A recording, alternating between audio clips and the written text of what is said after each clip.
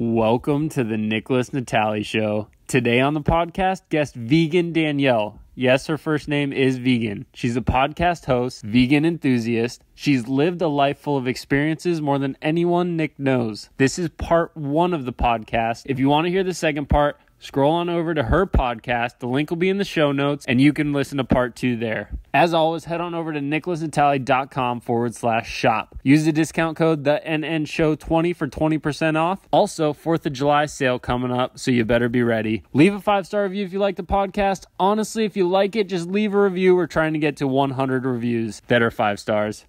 As always, this episode is sponsored by Little Webby LLC at littlewebby.com. They create the best darn custom software, websites, and mobile applications. DM them on Instagram at Little Webby LLC and say we sent you for a free 30-minute consultation. As always, I'm the intern. You're the listener. This is Nick. Hello and welcome.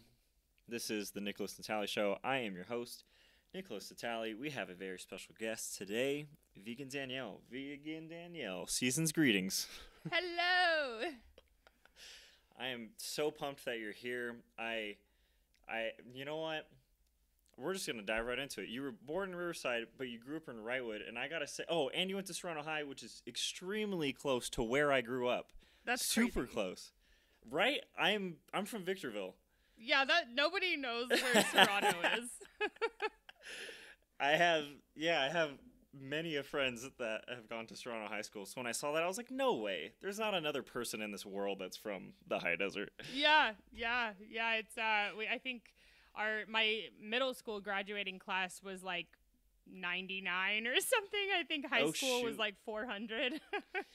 Dang.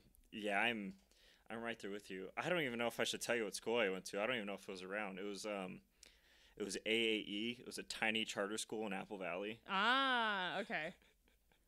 I thought you were going to say Sultana. I did pop in there a few times just to say hi, but never went there. I got to know about Wrightwood.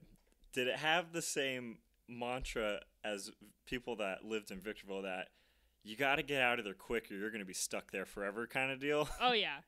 That was definitely it. Like, it was the high school that everyone knew everyone, and, you know, we all snowboarded up at Mountain High, and, like, my mom was a teacher at the school, and, you know, it was, like, the pastor's wife worked at the school. Like, everybody knew everybody. So, like, if you didn't get out of there, you were going to be having babies with people there, so. Oh, yeah. And then you're locked in. That was, like, one of the biggest driving factors in my youth that, like, I just have to get out of the city and maybe I'll have a shot. Maybe I'll have a chance. Me too. That's actually kind of the start of my story. It was just escaping the high desert. Oh, man. Well, okay, before we get into that, I do have one quick story for you about my experience at Mountain High. Because Mountain High ski resort, I guess you would call it a resort. I'm not sure. And I went there once. I'm usually a Bear Mountain guy when it comes to snowboarding. I went there once, and I left with 16 stitches in my leg. This is the only time I've ever gone there. Oof. It's really icy. Definitely rocked my world. But, okay, Danielle, how did you escape the high desert? That's what I want to know. Oh, my God. How censored is your podcast? Uncensored. I did my research, so yeah. Please let me in. Okay. So yeah, I have kind of a colorful upbringing. I don't like to talk too much about people that were involved because I don't like placing blame or any sort of negative attention on people. But I grew up in a kind of a rocky childhood. Dad was a heavy drinker. Mom tried really hard to do her best with what she had, and was working 2 jobs and going back to college to get her master's at the same time. And, you know, I was a young teenager who had been locked up in this small town and, you know, this little bubble of what I thought was normal. And for me, it was at the time. And I don't know, it just came a certain time. I was about 17. I decided to finish high school early. I went on home studies at Desert View High School and finished my junior year. Well, it would have been my junior year. And I was like, I'm getting out. And I had a friend that, and I already had a car because I started working when I was like 14. I was working in the school cafeteria when I was 14, and then I got like an actual job when I was 15 working at McDonald's. So, nice. And then I worked at Mountain High after that. So I had been working pretty consistently, saved up some money, and my biggest goal was like getting out of here. So by the time I was 17, I was very innocent. I was very like sheltered by the small town. Parents were religious. There was like, I wasn't really allowed to have a lot of friends over, so I didn't really talk to people much. And then one of my older friends that I used to snowboard with had this brilliant idea that we should drive to LA, which I had never really been to before, and go to one of Inglewood's most popular strip clubs. Always the start of a good story. Right. So this young, impressionable, trusting girl says, yes, that's me. So we go in the car, and I find out that it's amateur night. I think it was a Monday night. And she tells me, not only are we driving down there, but we're going to go to amateur night, and we're going to be on the stage. And I'm like, oh hell wow. no. Like, Yeah. Like I'm not sexually experienced at this point. I don't really know even anything about my own body, let alone other people's. I've never seen a naked girl before because I went to private school where we didn't have locker rooms. And I'm like terrified. I'm like, okay, we're going to need a lot of drugs and alcohol to get through this. Yeah. So we did. We did amateur night. I think I won like second place. I had a fake ID, by the way. I was only 17, and she arranged that. And I think I made like $400. They let you work that night as well. And, you know, to some young 17-year-old, $400 is like what I was making in 2 weeks. Yeah. So I tried to figure out a way that I was going to keep on working there. I actually filled out the quote unquote application. I think it was an I-9 at the time. To work there, and I used the fake ID as my information. I'm pretty sure they had to know that it wasn't me, but you know, whatever, right. It was Inglewood.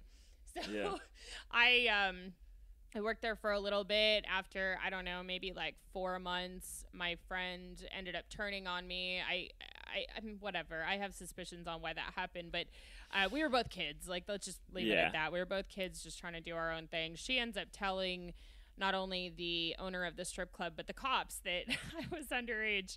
And whoa. Yeah. Wow. Yeah, so I got a phone call from the cops on my drive home one night, and as soon as they called, I didn't even talk to them. They called and they said, you know, this is Inglewood PD, blah, blah, we're looking for this person, the person that was on the license, fake and I ID? just hung up. Oh, yeah.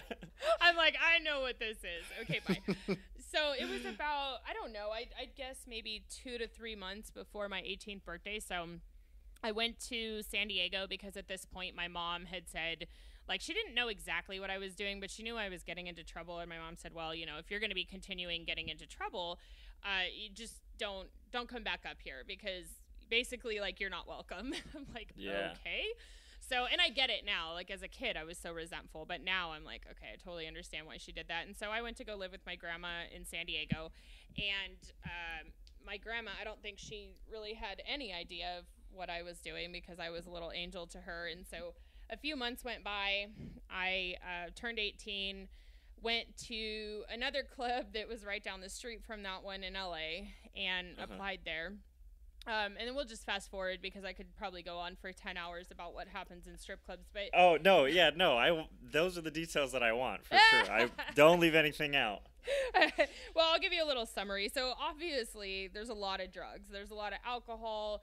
There's a lot of gang violence. There's most strip clubs are owned by mob or, you know, some sort of gang, and that one in particular was. And so you don't exactly have rights. Like, I wouldn't say we were like slaves, but like it was like if a guy did something they weren't supposed to do, there wasn't really any protection for us. It was like, well, yeah, you work in this industry, so what do you expect?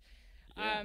So there was a lot of that, and the way that I grew up, I was never really taught by my parents, like, respect or like how guys were supposed to treat women or whatever, and my dad wasn't exactly the best example, so I just kind of went along with things out of fear.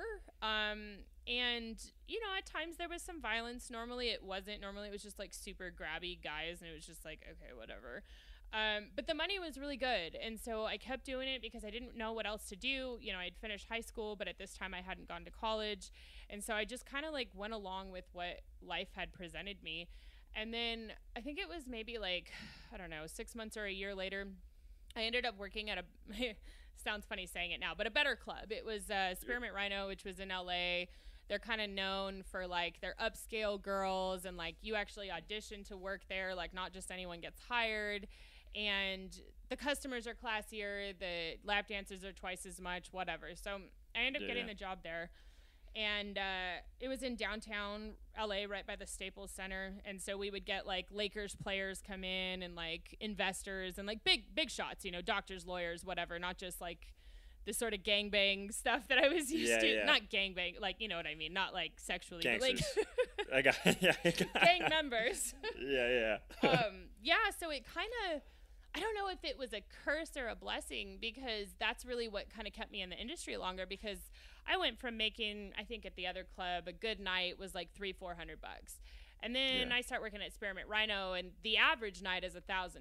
And I'm not talking about sexual favors, like I'm just talking about lap dances. And then, and at this time I wasn't 21 yet. And then I turned 21, and a friend from Spearmint Rhino says, you know, there's a lot more money in Vegas. Let's go out there. I'm like, okay. So we go to Vegas. My thing was I would fly out there on Thursday night. I would work Thursday, Friday, Saturday, fly home Sunday. It was like on average, an average weekend in Vegas was almost $10,000 just dancing. Like it was. Oh my gosh. Yeah, insane. And we had way more protection in Vegas because there were a lot of undercover cops in there, and like the cops were like good and bad. They would try to proposition you to throw you in jail, but you could kind of tell which ones they were. But then they would also, like, if other guys were trying to proposition you, like or if they were being violent, there was some protection there. So I don't know. It was such a like love-hate relationship with them. But there was a lot of money, and so once again, I just dealt with things. And over some time, you know, I bought a condo, and I mean, at this point, like I'm 21 years old, so I bought a condo, making solid money. And I bought a Mercedes, I bought a street bike. I mean, it was just like, it was all about the brands. It was all about the stuff that I didn't have when I was a kid. So I'm like, Gucci bags, Christian Dior glasses, like all this stuff. I'm like, I am looking styling, you know, at this point, like and that was attractive to me, you know. It was something I hadn't had. And I got into a little bit of modeling. I did some stuff. It was mostly like, I'm really into like the car industry and like motorcycles and stuff. So I did some stuff for car magazines, and I had a motorcycle, and I'd done some motorcycle photo shoots, and just like, I don't know, just a bunch of that kind of stuff. And I had this goal of like, well, dancing is making me a lot of money. I'm going to get to like a certain point. I didn't have a number, but like a certain point of savings, and then I'm going to get out. And I started going back to school. I went to Santa Monica College with a major in computer science. And oh wow. I was always kind of like the nerdy smart kid that like didn't fit into the strip club at all. Like it's funny, I'd end up trying to have these like psychological conversations with like guys that would come into the club, and then they'd like, it'd kind of kill the vibe, and they'd be like, okay, well, I feel like guilty for dancing with you now. And I'm like, shit. So that's hilarious. And then at 20 years old, right before my 21st birthday, was kind of when a really major shift happened. So I had my motorcycle, I had a little Yamaha R6, and I was up riding up in the canyons in LA. I was living in both LA and Vegas at the time, and I was riding, and there was a semi truck in front of me, and he had kind of moved over like into, there wasn't really a shoulder, but there was like a little, I don't know, little ledge kind of deal. Little ledge, yeah. And he like gets over, it's only about 2 feet wide, I bet. And he gets over a little bit, and I thought he was getting over because I was in his left view mirror, and I thought he saw me and was trying to let me pass. So I hit the gas, I hit the throttle, and he didn't have a blinker on, and he makes a left turn down this little tiny dirt road I didn't see. So semi-truck versus motorcycle, he won. That's a tough fight to win. Right. So he ends up actually running over my foot. My foot got stuck under his back tire. I just remember looking down. I don't remember feeling anything at the time. I was in so much shock. But I just remember like putting my hands, and I was wearing boots. I was in full gear, and I I put my gloved hands on my foot, and I just remember thinking, hold pressure. Like I hadn't even like seen what had happened yet. I just knew I should like apply pressure. And then some woman, and this is up in the canyon, so there's no cell service, there's no cops or anything. And this woman happens to be driving by. I like call her my little guardian angel, and she pulls over, and she gets out of her car, and she comes up to me. And at this point, the semi-truck driver hadn't even gotten out of his truck yet. I think he was scared. And she comes up to me, and she goes, let me see. And I was like, you don't want to see. It's got to be really bad. Like, there was a lot of blood. And she goes, just let me see it. And this was going to be the first time that I was going to see it. And so I take my hands off, and I just remember blood just, like, pouring out of my boots. And she tries calling 911, and she ended up getting through. And then at one point, the semi-truck driver gets out of his car. He didn't speak very much English. Huh? I said finally. Yeah, right? Yeah, I think he was scared. And, like, honestly, you know, I'm assuming maybe he didn't have insurance, or maybe there was a legalization issue or something, because just the way he acted wasn't, like, normal. And he comes up to me and starts screaming at me in Spanish that it was my fault. I should have been paying attention. And I just looked at him, and I'm like, dude, I don't care. Like, I'm not even mad, you know? I'm like, I just need help. Like, I'm not. I want my foot fixed, man. Yeah, come on. Exactly. So I don't know who called who or what happened. You know, obviously the whole thing's kind of a blur, but I end up getting airlifted to a hospital. They take me to downtown USC's hospital, where I'm like met with tons of people with gunshot wounds and gang violence wounds and all this stuff. And I'm like this only white girl, and like the cops were like standing by my bed for like protection, and these gang members are like yelling at me like these racist comments towards me for being a stupid white girl and all this stuff. And I'm just like, oh my God, you guys, like I don't even care. Like I just need some help. Like, yeah. Can I get a doctor in here? Come on, what's taking so long? Seriously. So it ended up taking so long for the doctor to come in and rinse the wound that I got a massive infection in my foot. And anyway, fast forwarding, they ended up taking me over to Kaiser, which is the insurance I had at the time. It was Kaiser in Northridge. And they ended up having to cut off a lot of dead tissue, muscle, and skin. And they did a skin graft. They took some from my thigh and then stapled it to my foot. And, you know, I was in the hospital, I think it may be a week on a morphine drip, and amongst many other painkillers they were giving me. And when they released me, I was in a wheelchair, and they released me with like 80 milligram oxy prescription.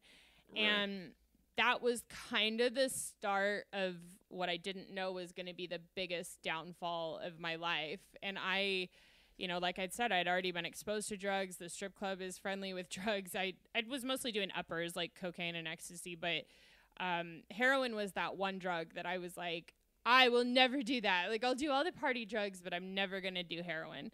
Yeah. And after I had the oxy prescription, which for those listening that may not know, they're very similar compounds, oxy and heroin. And I had connections, and I remember I was stuck in my house all by myself, and a friend of mine who also happened to be a drug dealer was like, hey, let's go up to Santa Barbara. Like, you know, I need you should get out of your house and get out, you know, you've been stuck in a wheelchair for however long. And I'm like, okay. Yeah.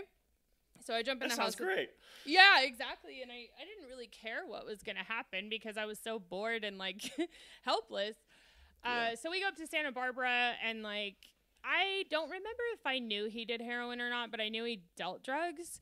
And then we went over to his friend's house. We're all like popping ecstasy. Like I've got, you know, one leg at this point, pretty much, like one useless one.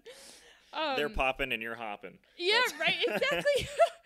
And I remember laying on this couch, like just watching everybody do their drugs. And he asks me if I want to try heroin. And I don't know what the switch was in my mind at that point. I don't know if I was just such a low depression that I was like, fuck it, or I trusted him or whatever.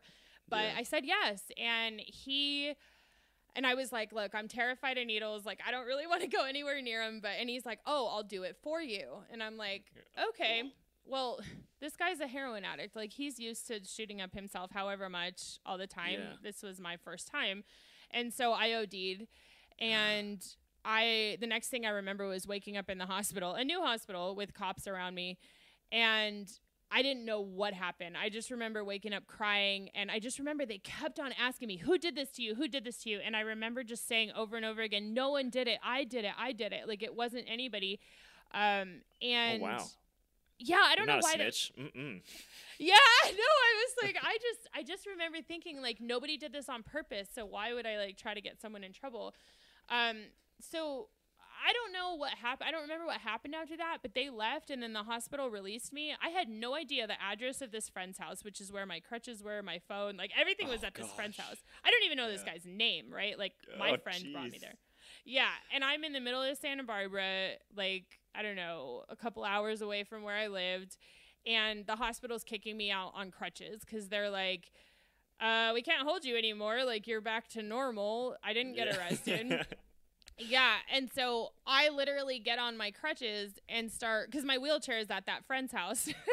Yeah. And I start hopping outside. Like, at this point, it's like, I think late afternoon, the sun was like starting to go down.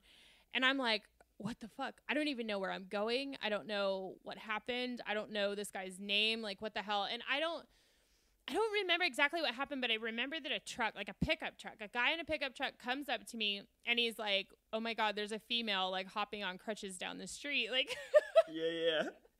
And he, like, comes up to me, and he's like, do you need a ride? And I'm like, yeah, but I have no idea where I'm going, and my phone is dead, blah, whatever. So anyway, he ends up having a phone charger in his car. We charge my phone.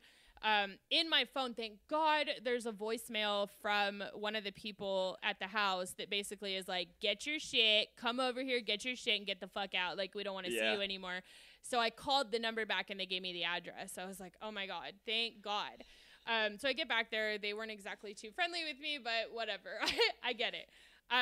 So anyway, long story short, we're fast forwarding. I ended up being a heroin addict for a couple years. I went back to dancing. You can't skip like that. Are you kidding me? You're just going to skip all of that?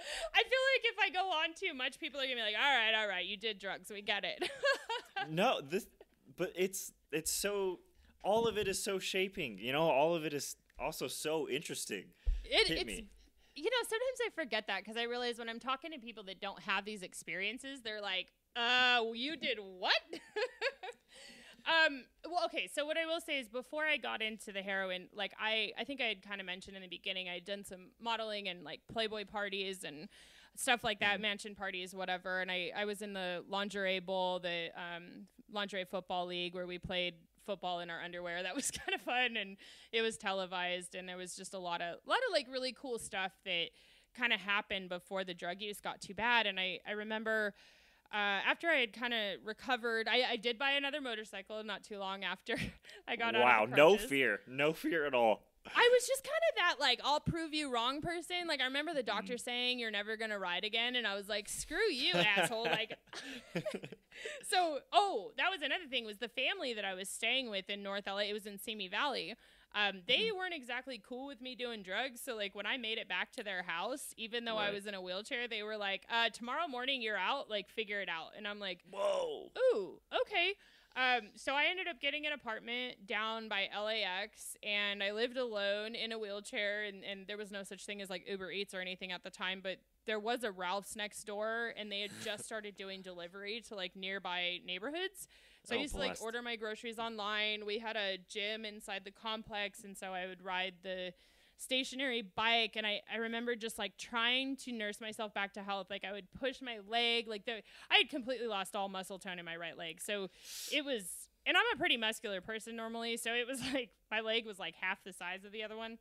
And yeah, it was crazy. And I remember like at this point was probably where the lowest depression came, because it was like I not only have all this time on my hands to start thinking, I'm a drug addict, I'm kind of a stripper, but like not in work right now.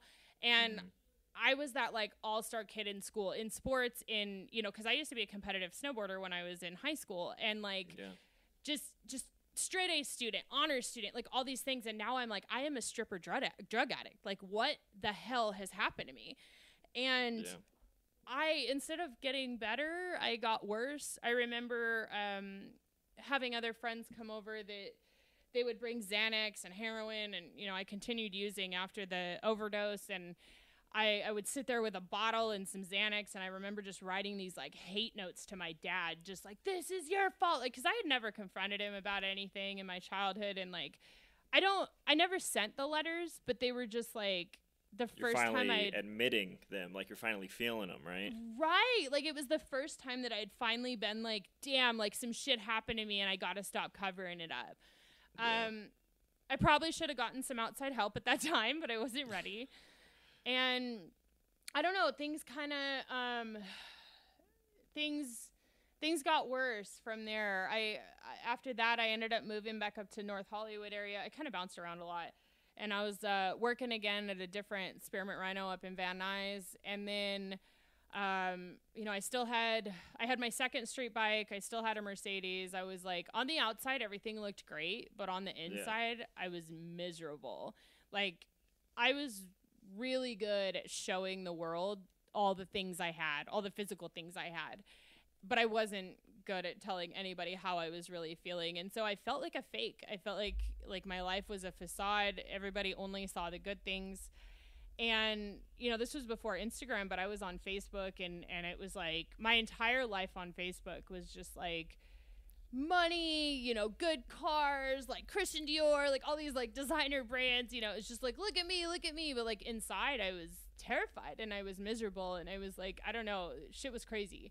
And just flexing, just straight flexing on everybody. Dude, but I also seriously. imagine like that's like from what I know about your upbringing, that's kind of how things were then too, you know, like you were covering for your own feelings, you're covering for your parents, you're taking care of your brother from what I know. And it's like growing up, like those habits stick with you until you can't keep it up anymore, you know? And I feel like that's probably at the point you're at. Yes. And I've taken some sort of, like I wouldn't call them proficiency exam or maybe personality tests, like some of the more, like the qualified ones from like accredited universities. And some of the areas that I test really high in is protective energy and compassion and things like that. And so I think I spent a lot of my life not just hiding things to protect myself, but to protect others. And, you know, when you're hanging out with drug users and strippers and like the entertainment industry, most people you're around don't exactly possess those same qualities. So I was hurt a lot. Like there was a lot of times where I'd have expectations for people to be there for me because I was there for them, and it just didn't turn out that way. But I learned, you know, it kind of toughens you up, which I don't know if is good or bad thing, but it got to a point where, so I started working again, but I was a full-blown heroin addict at this point, like to the point where I'm like not showing up to work anymore. Like I'm not, you know, no longer functional. Yeah, no longer functional. It's really easy to do with heroin. And now I'm like I'm hanging out with the actual dealers, and like there came a point where I had a friend, he came over, he was an addict, and I was buying drugs, and he was homeless and whatever. And some guys we were buying from learned a little bit too much about me, and I didn't understand the danger at the time. And like a few weeks later, I was set up. My car was stolen. My house was robbed. The guys totaled my car in the middle of an intersection in Van Nuys and ran. I got sued for the accident because they couldn't find the driver, and the other person was severely hurt. My car was completely totaled. Well, that was the podcast. Thank you for listening. Next week, Morgan Justice, Friday at 6 a.m. So wake up, get yourself a coffee, and listen to the podcast on your drive to work. She's a singer. She had 2 well-received albums in 2018 and recently put out 2 banging singles, BFF and Junebug. Also, she's a model, modeling for Boutine LA, Amma Bikinis, and more. So head on over to the wherever you find this podcast, Spotify, Apple Podcasts, YouTube if you want to watch Nick. And at this point, I'm just rambling. So if you're still listening, leave a 5-star review, and we'll see you next week.